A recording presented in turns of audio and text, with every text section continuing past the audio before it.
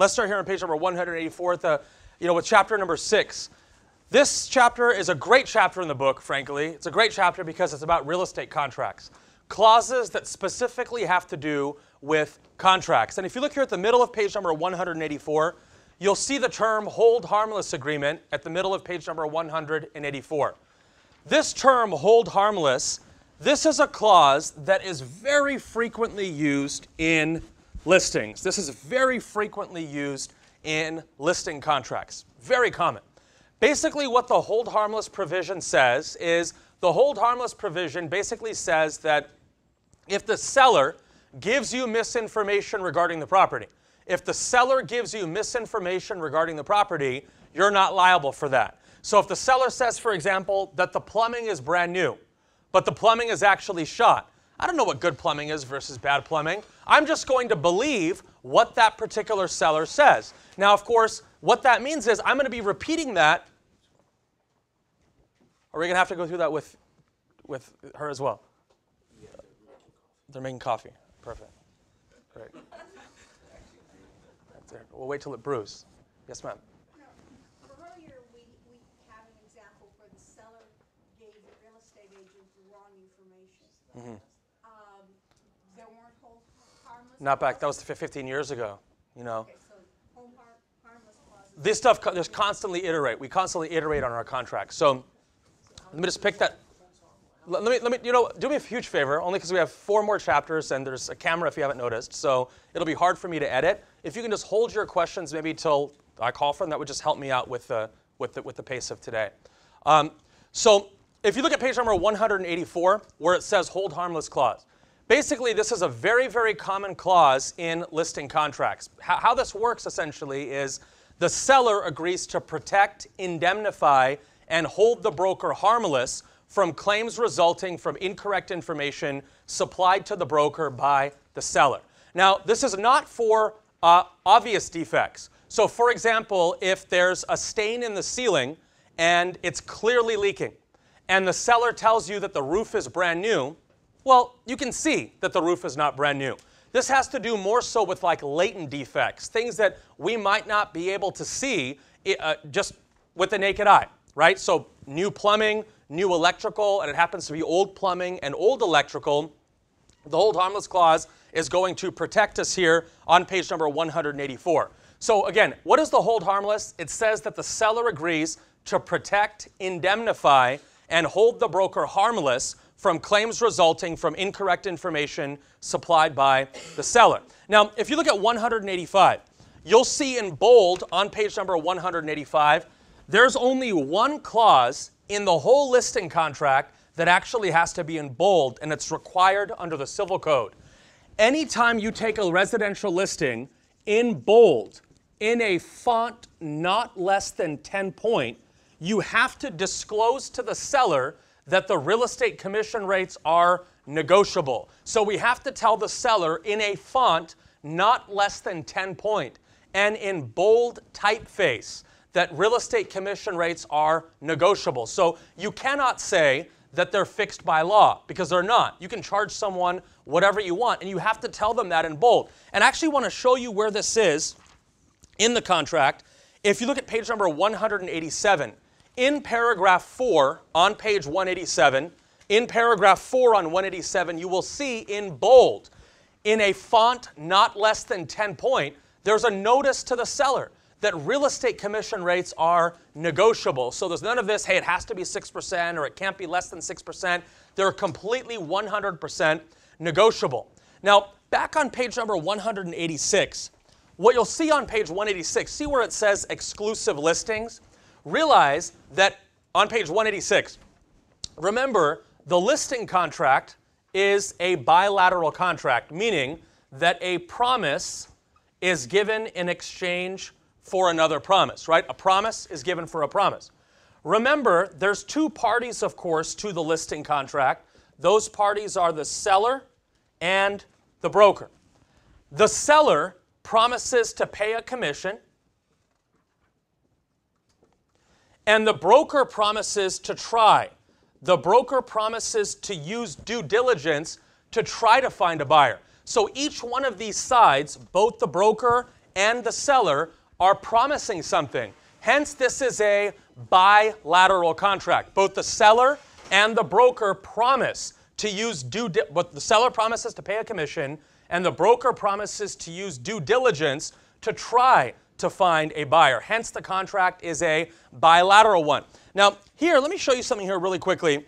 On page number 188, if you look at 188 in paragraph 8, if you look at page 188, paragraph 8, you'll see the last sentence of paragraph 8 is in bold.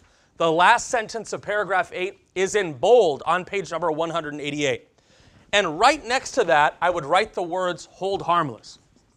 I would write the words hold harmless. So the hold harmless clause is a clause in the listing that says that the seller agrees to protect, indemnify, and hold the broker harmless from claims resulting from incorrect information supplied by the seller. Now, your question naturally might be, hey, we looked at a case of Furla versus John Douglas, where in that case, the seller represented to the broker that the house was 5,500 square feet, when it in fact was like 4,400 square feet. Shouldn't the hold harmless clause have protected them? But remember, this was back in the late 90s. The key thing as to whether this is going to work or not is, was it obvious to a reasonable realtor that the house was not actually 5,500 square feet? So again, if the roof is clearly old, roof is like completely dilapidated, and the seller says, hey, the roof is brand new, this hold harmless clause isn't going to protect me because it's obvious that the roof does in fact leak. Same thing here. The question in Furla versus John Douglas from an earlier chapter is, would it have been obvious, even today in 2013, when we have this hold harmless clause? The question is, would it have been obvious to the naked eye, an average realtor, to realize that the house was not 4,400 square feet, and that it was not 5,500 square feet, but it was actually 4,400 square feet? That's the question. So this hold harmless clause isn't bulletproof. It's just for stuff mainly that's latent, like plumbing, electrical, zoning, for example. We might be covered there. Now, another thing on page number 187 that's important, on 187, you'll see in paragraph 4A2. Page 187, paragraph 4A2 on 187. Right next to this, I would write the words safety clause. I would write the words safety clause. So the safety clause is a clause in a contract, 4A2. The safety clause is a clause in a contract that's amazing for the real estate agent. This says, even after the listing expires, even after the listing expires, you may be entitled to a commission. This is golden for the real estate agent. Even after the listing expires, you still might have to pay your broker. Now, here's how this works. It's in paragraph 4A2 on page number 187. This clause says, I got 3 days after the listing expires to write a list. This list is all of the people that I personally introduced to the property. This is a list of all the people that I personally introduced to that property. If within, let's say, 60 days, so in 4A2 on 187, I would write the number 60. If within 60 days of the listing expiring, you try to sell it to someone from my list, you might have to pay me a commission. And this is 60 days after the listing expires. So if you look at 4A2, it says, if within blank calendar days, right? Just go ahead and write the word number 60 in there. If within 60 calendar days of the listing expiring, you sell it to someone that I introduced to that property, you may still owe me a full commission, even after the listing has expired. Completely golden. So I'll take any questions you have in a second. I just want to talk about these, just review these two clauses. First, hold harmless. The seller agrees to protect the broker if the seller lies to us and we get sued repeating that lie. Safety clause, we may be entitled to a commission as the listing agent even after the listing expires. We have 3 days after the listing expires to compile a list of all the people we introduced to that property. If the seller, within 60 days, sells it to someone from our list, they're going to owe us a full commission, even after the listing expires. I appreciate your patience. Any questions? Yes, ma'am? Does it have to be 60 days? No, could be anything, whatever you write in the blank. 30, 60, 900, could write whatever you want. As an illustration, though, I chose 60. Yes, ma'am? If the seller contracts a new listing agent and the new listing agent introduces one of the same people that I had already introduced, what happens then? That's a problem. You might have a claim from both agents. That's why whenever you take a listing on an expired, whenever you come behind another agent on an expired listing, you always want to ask two questions. Number one, can I see your prior listing contract? We want to see how many days of safety clause. And question number two, can I get a list? Is there a list of people that prior agent gave you? If there's no list, don't worry about it. No safety clause. If there's no number listed in 4A2, don't worry about it. There's no safety clause. We need both. Number of days in 4A2 and what? A list submitted when? Within 3 days of the listing expired. No problem. Yes, ma'am. Why can't you do like as many days as possible? Because the seller has to agree to that. The question is, why can't you put like 900 in there? Because if you... You can do whatever, yeah, put 90, put 200, put 100. It's whatever you and the seller agree on. Now, the problem, of course, is if you put 200 in there, and then I question you at the time, because remember, this is at the time the listing is being taken. And I'm like, hey, what is 200? And you're like, well, within 200 days, after the listing expires, if you try to sell it to anybody that I showed the property to, most sellers are going to say, damn, 200 days, that's kind of a long time. But you're right, though. You could, whatever you and the seller negotiate. But the point is well taken. It's really to protect yourself. It is. You know, explain it to a reasonable person and be like, okay, I just want to sell it to the people that you introduced me to. You'll see when you get out there. Yeah.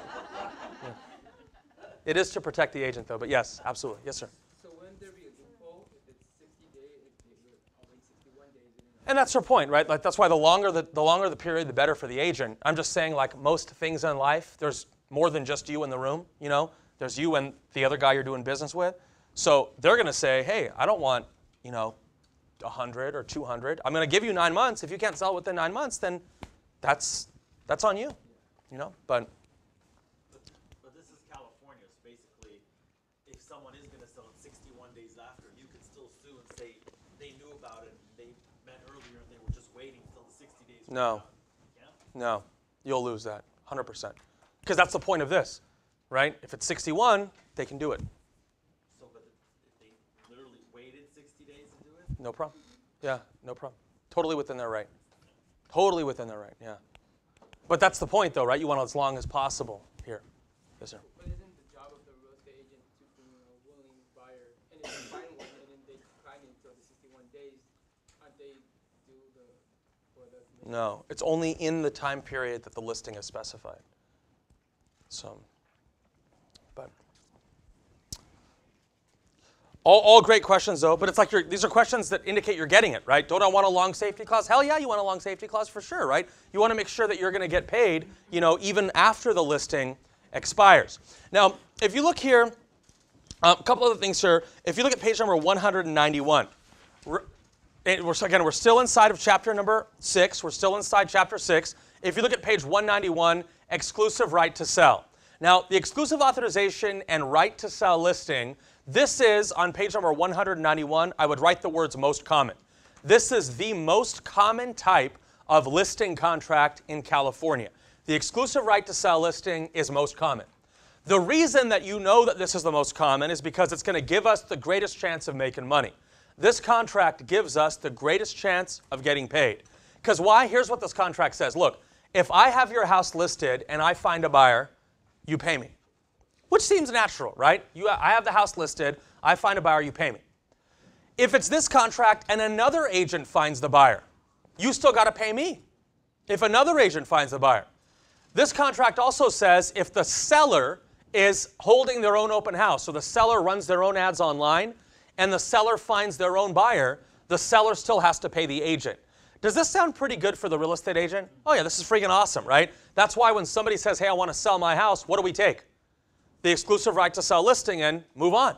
Now, this is just, by the way, at the bottom of 191, you'll see the term safety clause in bold at the bottom half of 191, safety clause. We talked about what the safety clause is already. What does the safety clause say? you're entitled to a commission even after what?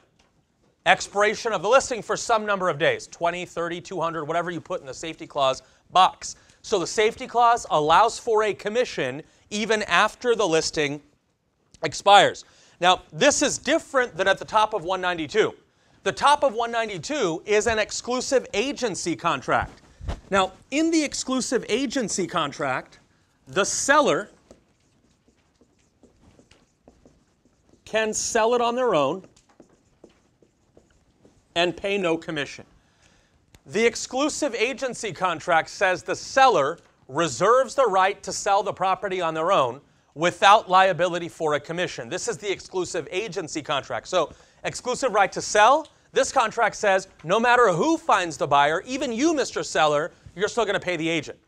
Exclusive agency contract says you find a buyer as an agent, I got to pay you. If another agent finds a buyer, the listing agent still gets paid. However, now here there's a loophole. In the agency contract at the top of 192, in the agency contract, the seller reserves the right to sell the property on their own without liability for a commission. This is the exclusive agency contract here at the top of 192. Now, at the bottom of 192, next to open listing, I would write the words non-exclusive. The open listing is a non-exclusive listing contract. Now, what does non-exclusive mean? It means any number of agents can be hired.